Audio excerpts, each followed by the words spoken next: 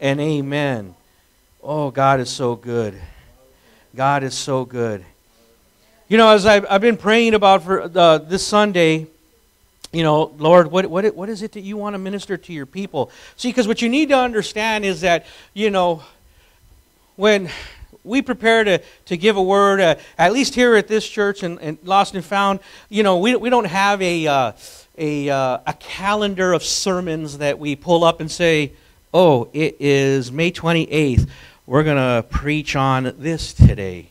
You know, we don't have that. Now, there are some churches that do like to schedule their sermons, you know, in advance, and they know what topics they're going to do. And those things are good. Nothing wrong with that in the sense of, you know, they want to cover as many, subjects of the Bible that they can, you know, and because there are so many different subjects. There's only 52 weeks in a year, 52 Sundays.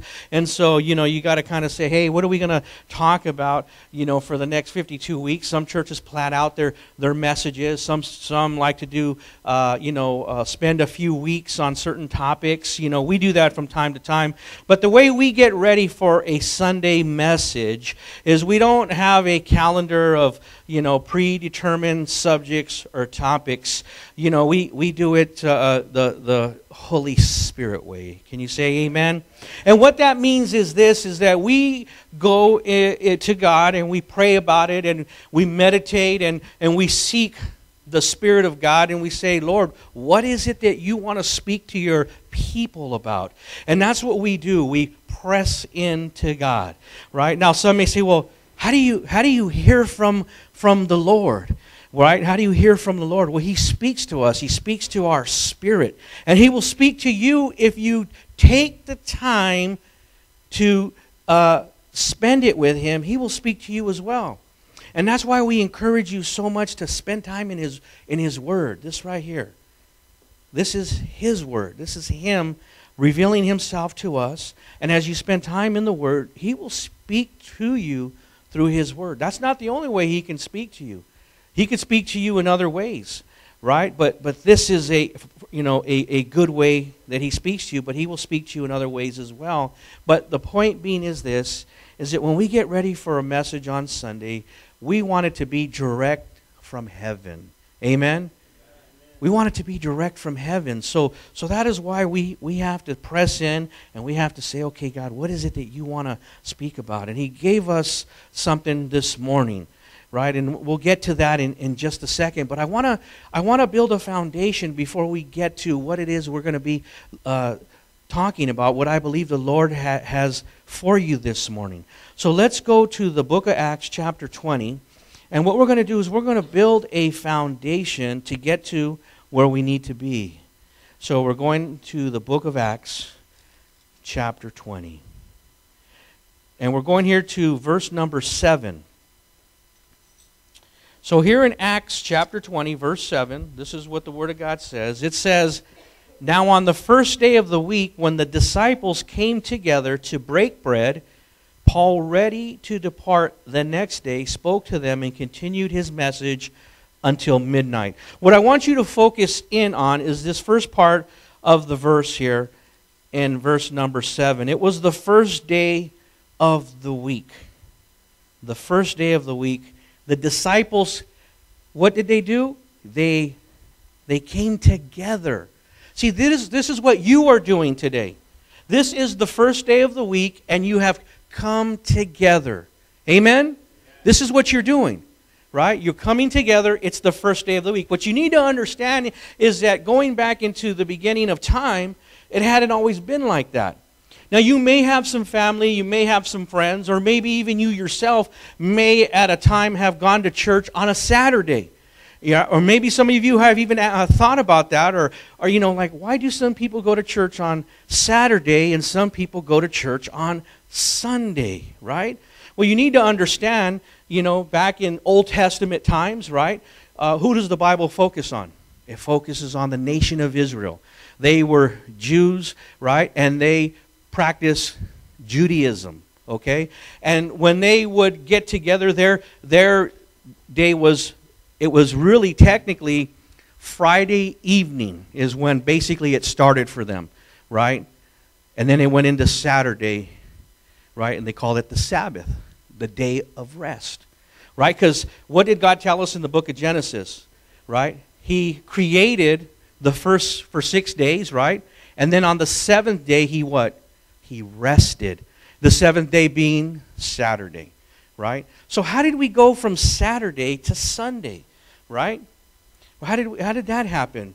Well, from studying the scriptures, you'll find that when the first century Christians started assembling together, and I'm showing you here in the Word of God, it was done on the first day of the week. It went from Saturday to Sunday.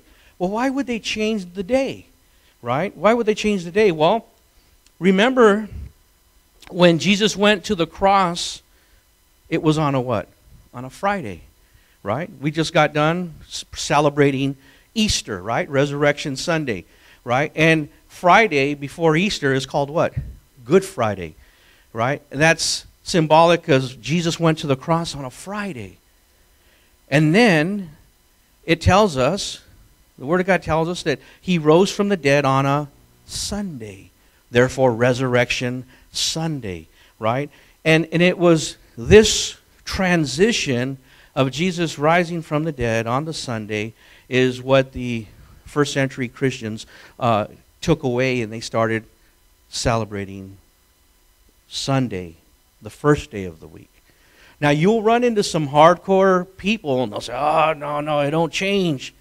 The Sabbath is Saturday, right? And they'll get into some big theological discussions with them. And I would advise you, don't argue with them. Don't argue with them. Because why? Because somebody who has their how would you say, a belief about something, you're not going to change their mind, right? So you're going to be going in circles, and you could have good intentions with speaking to somebody, and it could kind of get ugly. So I would say, be careful. Be careful with them when you talk about it, because, the thing is, some people, they have it just, their mind's made up. No, you go to church on Saturday, not on Sunday, right? But is church just one day a week?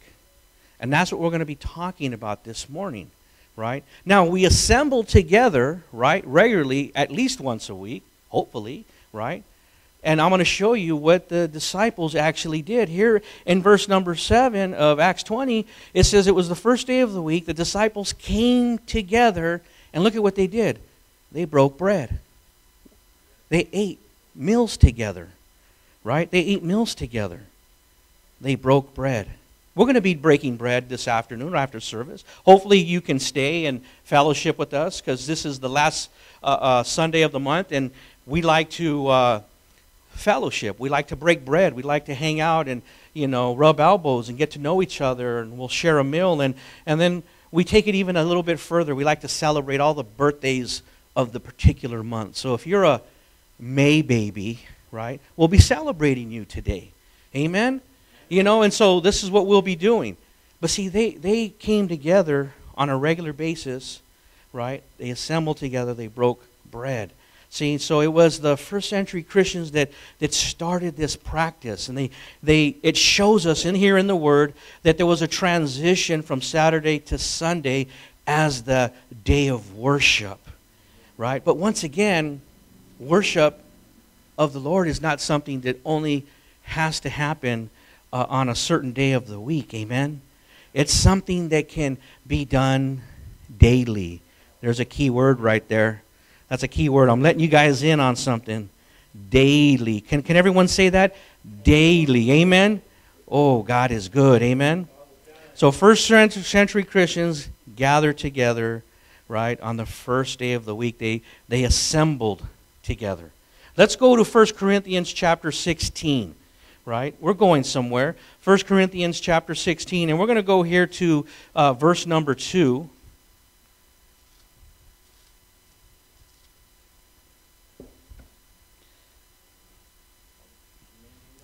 Oh, and here we go again. 1 Corinthians chapter 16, verse 2, it says, on the first day of the week, let each one of you lay something aside, storing up as he may prosper, that there be no collections when I come. It's talking about when they're getting ready to assemble together the first day of the week. Actually, if you've read the rest of this chapter, it goes on to talk about giving. We won't talk about that today, but this is what it goes on to actually talk about giving. But I wanted to point out something here about the first day of the week. Amen? Something about the first day of the week. So now we see that transition. See, but what you need to understand is that what God really wants for us is He does want us to get together on a regular basis, because when we get together on a regular basis, it benefits you and it benefits the next person. Because see, Hebrews 10:25 tells us not to forsake the assembly of the brethren. In other words, not to take it lightly. Forsake, that word forsake, means to abandon or forget. So the word tells us don't abandon or forget gathering together, right? I've shared this scripture with you many times. Hopefully it's a scripture that you have memorized by now, and if not, that's okay. But I want to give you the rest of that scripture. You don't have to turn there, but I'll read it to you. And this is out of Hebrews chapter 10, verse number 25. Saying, not forsaking the assembling of ourselves together, as is the manner of some, but exhorting one another. What does that mean, exhort one another? It actually means to encourage. See, you come to church to encourage each other, amen? And why? Because it says, and so much the more as you see the day approaching. Well, what day is approaching? 4th of July? Memorial Day? Oh, those days are coming. But the day that they're talking about is the day that the Lord Jesus Himself returns for you and I. That's the day that this is talking about. So we come together to encourage one another as we are waiting for the Lord to come back. And He will come back for us. Amen? Right? So this is why we assemble together with one another, is to encourage one another. We encourage one another when we do that. Now that we have that foundation set, let's go to the book of Acts chapter 5. And let's key in on what we're really going to be getting into, but we wanted to have that foundation laid. Here in the book of Acts, we're going to chapter 5. And we're going to be here in verse number 42. Acts 5:42. See, I have this fan on and it feels so good, but it's blowing the pages. But thankfully for this rock that Jenna gave us, it's a paperweight. Okay, Acts 5, we're going to verse number 42. Look at what the word says. And daily in the temple, right? And daily in the temple and in every house, they did not cease teaching and preaching Jesus as the Christ. Oh, you mean we can have church daily? Yes, we can. Amen? Actually, you are the church. Anywhere that you go and you get together with someone else and you start talking about the Lord Jesus, that's church happening right there. See, church is not defined by these walls. It's not defined by a building. Amen? See, so this is something that we do on a daily basis, or this is something that at least we should do on a daily basis. And I want you to get that this morning, because see, when you understand the significance of spending time daily with the Lord, that is going to benefit you. That is going to benefit you. When you're doing it daily, that's when you get to the place where you're not falling back into those old ways and old things. You get where I'm going with that? See, when you're doing something on a daily basis, you're going to start to see the benefit of it. Amen? Isn't it amazing? There are so many things in our life that we do daily, automatically. We're on cruise control, right? Right? What's the first thing that you guys do when you get up? I'm sure many of you probably go potty when you get up first thing in the morning, right?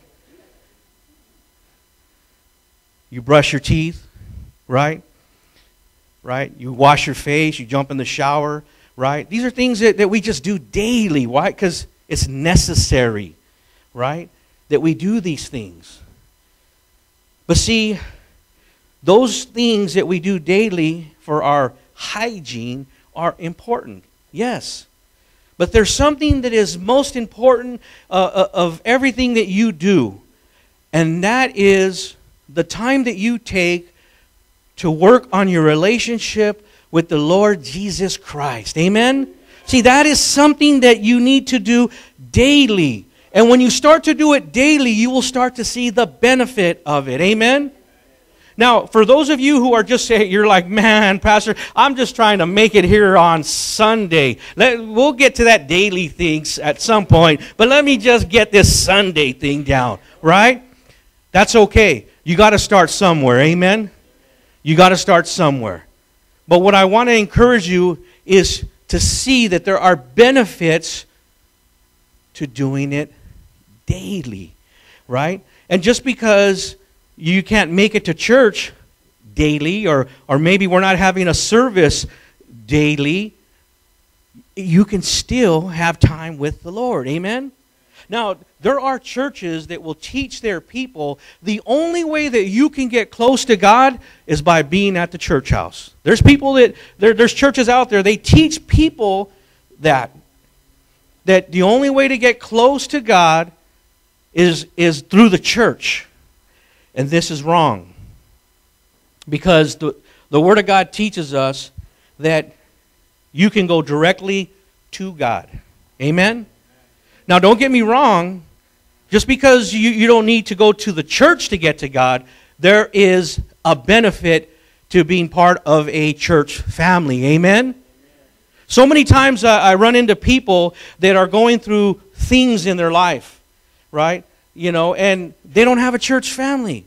You know, so many times I run into people that, you know, a loved one has passed away and they're looking for somebody to perform their funeral services because they're not part of a church family. They don't have a pastor. They don't have a church to do this, so they're looking for somebody to do it for them. You know, but what's interesting is that when you're part of a church family, you need to understand is that not only are you being an encouragement to somebody else, but what happens is that you benefit as well. Amen? Because it's your church family that's going to be there for you. Now, I know somebody's thinking, saying, well, I don't know where my church family was when I went through something. Well, let me say this. Your church family can't help you if you don't let them. If you don't share with us, like, you know what, and you don't got to tell us every deep, dark secret. We don't got to know all the details. All you got to say is, you know what, brother, sister, pray for me. I need some prayer, right? Pray for me. I'm going through something. That's all you got to say. And you know what? Don't be ashamed to tell somebody that you need some prayer, because the bottom line is this, is that that's called pride right there. Because, see, pride isn't going to benefit you. It's going to hurt you.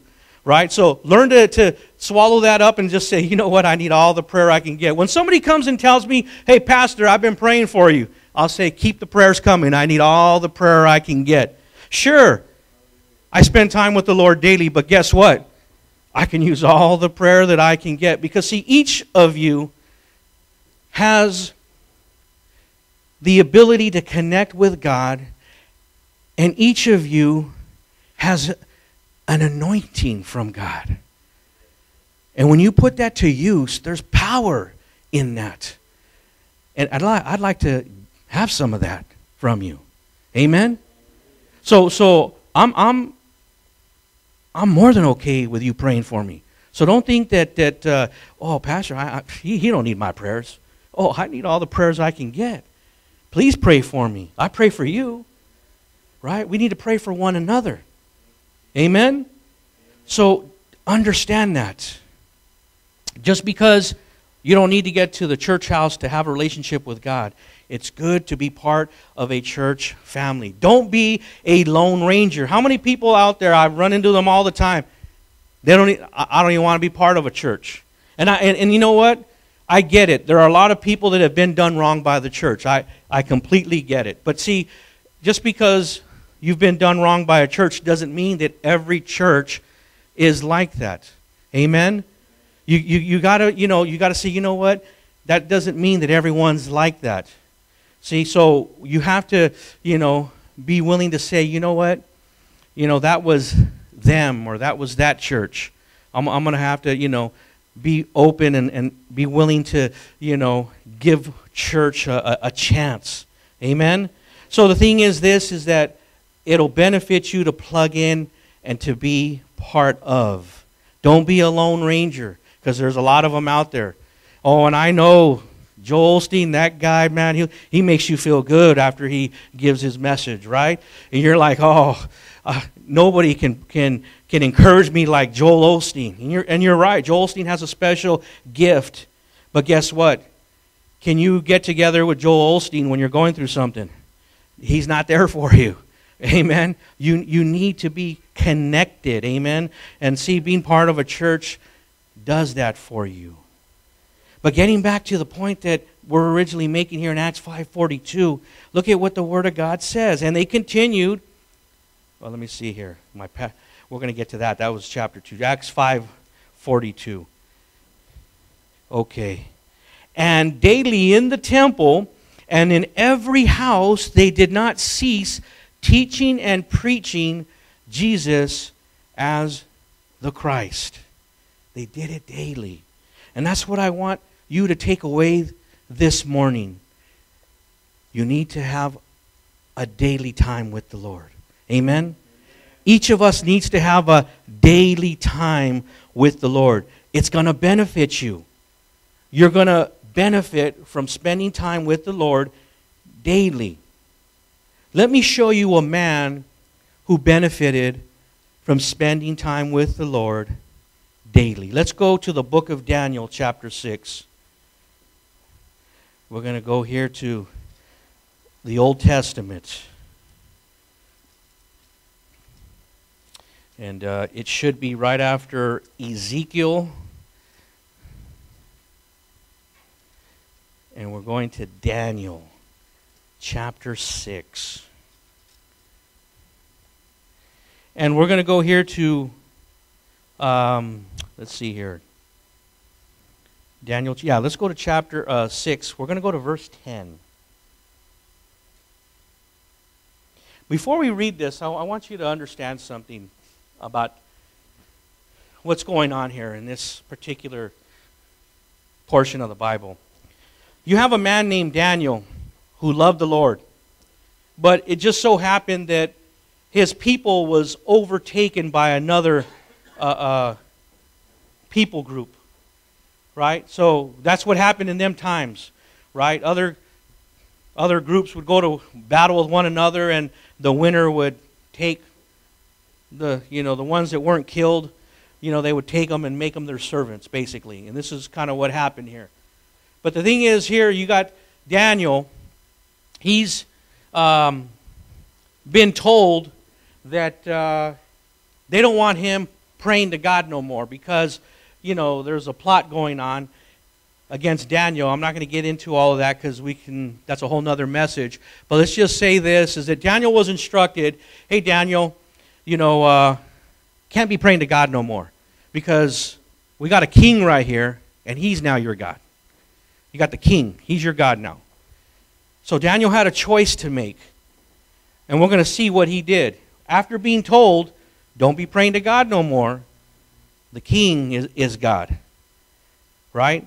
And he had a choice to make, and this is what he did here in verse 10. It said, now when Daniel knew that the writing was signed, see, they made a law about this, he went home, and in his upper room, with his windows open toward Jerusalem, he knelt down on his knees 3 times that day. 3 times. And he prayed and he gave thanks before his God, as was his custom since early days. See, what he just did right there was violating a law and decree that would mean a death sentence. So, why did he open the windows? Why did he go in the closet? Why did he hide under the bed and pray? Because, see, this is something that he did on a regular basis. It was his custom since early days. This is something he did regularly since he was a young man. Pray to God. But see, he didn't just pray to God once a day or twice a day, 3 times a day. 3 times a day. With the windows open, right, towards Jerusalem. Isn't that what it says? His windows open toward Jerusalem. That's his where he came from. Jerusalem, right? And he did it 3 times. And not only did he pray, he gave thanks before his God, as was his custom. What ended up happening right after this, because there was a plot against him, they had him thrown into an arena and they let out the lion or lions. You remember that story you learned when you were in Sunday school, Daniel and the lion's den, right? It's not a make-believe story. It's a real deal thing. It happened. It happened. And what happened when they came to open up and go into where they let Daniel with the lions, right? The next day they went to go check on Daniel to go collect his bones, right? Because what happens when you get put in with some hungry lions? You become lunch, right? And what's going to be left? Bones. So the next day they went to go get his bones, but guess what? He was there sleeping with the lions. His God seen him through. His God seen him through. Right? But see, you need to understand that there are benefits to spending time with God on a daily basis. Amen? A daily basis. See, because when you're spending time with God on a daily basis, what happens is that, no matter what's going on, you're having faith in the Lord. You're not going to compromise. If you get put in a situation like Daniel did, where they're saying, hey, if you pray anymore to your God, you're going to be breaking the law and facing a death sentence. But see, when you're spending time daily with God, you don't care about those kinds of things. None of those things faze you. They don't matter. Because you know that God is on the throne, He's on your side, and He's going to see you through no matter what actually happens. And see, and Daniel had been faced with this situation, and see, he had a choice to make. And he decided, I'm going to continue doing what I've always done. And he got down on his knees and he prayed to God, but he also thanked God. See, because Daniel, even though, things were going good for him, you got to understand that he was not with his people. So he could have had a negative attitude about the situation. How many of us, when we fall into situations, right, do we have a positive attitude about it? Hopefully, we do. But if you don't, that's okay, because there's work to be done. Because, see, there's always something to thank God about, even in what you may see as a bad situation. But what you may not know is that God may be opening some kind of door for you. God may have some bigger blessing for you, amen? But see, you don't know that. See, and that is why you just have to learn to completely trust God no matter the situation. See, too many times we walk around and we base our decisions on what's going on the surface. But see, as people of God, as people of faith, as believers, there is a whole nother system at work, right? There is a spiritual realm that you need to learn to start tapping into. And if you start tapping into that spiritual realm, you start tapping into the Spirit of God, you will start to see those things from your spiritual eyes, amen? And you'll start to understand that you don't walk by a sight, but like the Bible says, you walk by faith, not by sight. Amen? And the thing is this, you'll start to see that, there are things happening and you'll be able to, have a discernment about them. You'll be able to see those things because you're not looking with the natural eyes. Amen? Because you have your spiritual eyes. Now let's go up to verse number 3. Is it 3? Yeah, we're in Daniel chapter 6. Let's go up to verse number 3. Look at what verse number 3 shows us here, right? Daniel 6, verse 3. It says right here in Daniel 6:3, it says, "Then this Daniel distinguished himself above the governors and the satraps." Yeah, I thought the same thing. What the heck is a satrap?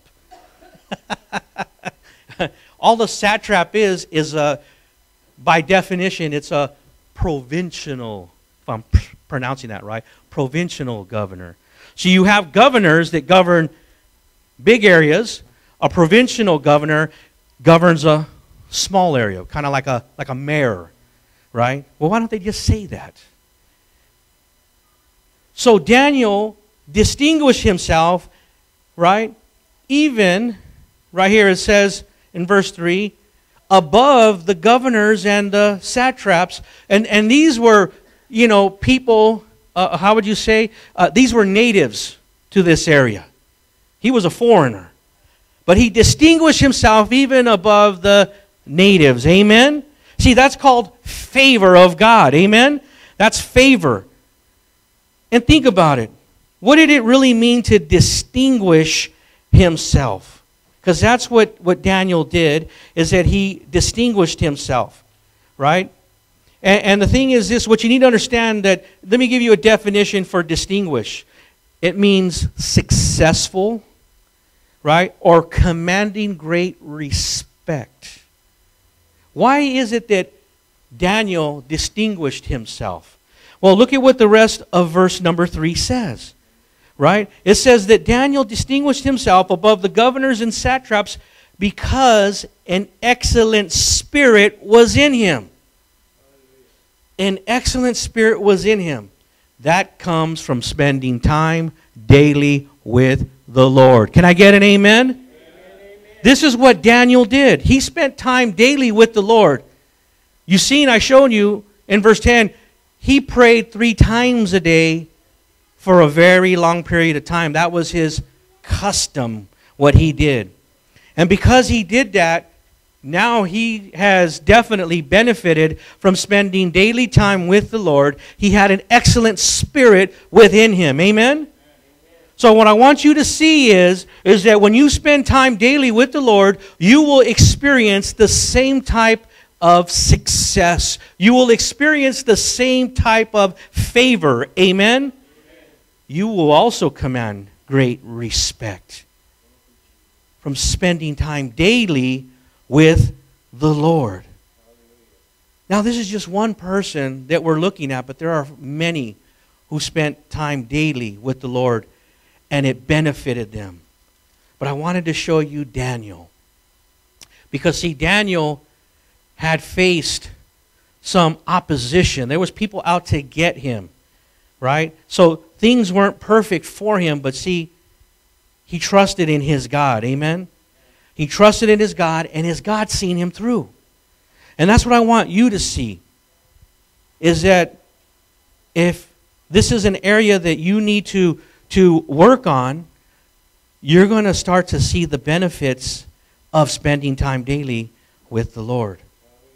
You're going to see the benefits, just like Daniel did. Let's go to the book of Psalm chapter 68. Psalms. And we're going to chapter 68. Psalms chapter 68. We're going to verse number 19. See, I want you to understand that spending time with the Lord is going to benefit you in so many ways. So many ways. See, so many people, they have this misunderstanding of our God. They think that God, all He wants to do is control you. He wants to tell you what to do and what not to do. That's what a lot of people who are unchurched and don't know God. When they don't know God, they don't know His Word, they think that God wants to control you, He wants to tell you what to do, and He wants to tell you what not to do. But I want to tell you this morning, that is not true. Amen? that is not true. Look at what the Word of God shows us in Psalm 68, verse 19. Blessed be the Lord, who daily loads us with benefits, the God of our salvation. Pastor, there's benefits to serving God. There's benefits, yes, and not just the first of the month, not just once a year, but daily. Do you see that? Daily. See, our God is a good God, amen? He's a faithful God. See, and the Lord wants you to know that as you're more diligent in your walk with Him, as you're more diligent and as you press in with Him more regularly, then you're going to start seeing the benefits, amen? Don't get me wrong. You don't have to go to church. You don't have to read your Bible. You don't have to pray, and God can still bless you. But I want you to know that God also wants to spend time with you and wants to show you so much more than you've been experiencing. But see, if you don't spend the time with Him, how are you going to get to know Him? See, when you refer to Him as the big guy in the sky, what does that say? That tells me, is there really a personal relationship there? Because, you're talking like He's just some person that's so distant from us. He's our Father, amen? And the thing is this, is that as you spend time with Him, you get to know how good He actually is. And He can show you things. See, and that's just it. As you spend time with Him on a more frequent basis, He will give you the answers to the problems. He's going to give you the solutions. He's going to give you those money-making ideas. Amen? As you spend time with Him. There are benefits to spending time with the Lord. Let me take you here to the book of Acts, chapter 2.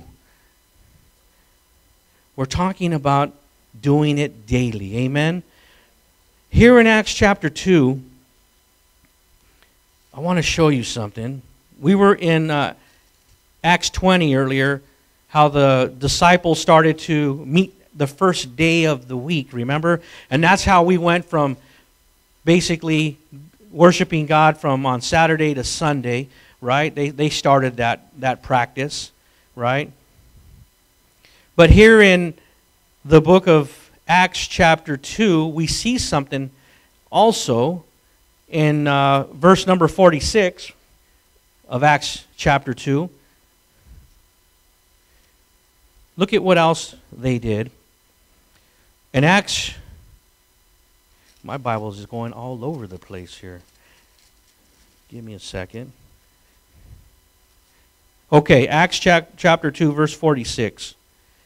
So continuing daily, there's that word again, continuing daily with what? One accord in where? The temple. And what? Breaking bread from house to house. See, so they didn't just get together at the church regularly. They got together in each other's homes regularly. See, that's some awesome fellowship right there. They went from continuing daily with one accord in the temple and breaking bread from house to house. They ate their food with gladness and simplicity of heart. But see, I want you to see what happened with this first century church, with the first century Christians. These were the first set of Christians after Jesus, right, went to the cross. Look at what happened as they continued the work of Jesus in verse 47. Praising God and having favor with all people, and the Lord added to the church daily those who were being saved.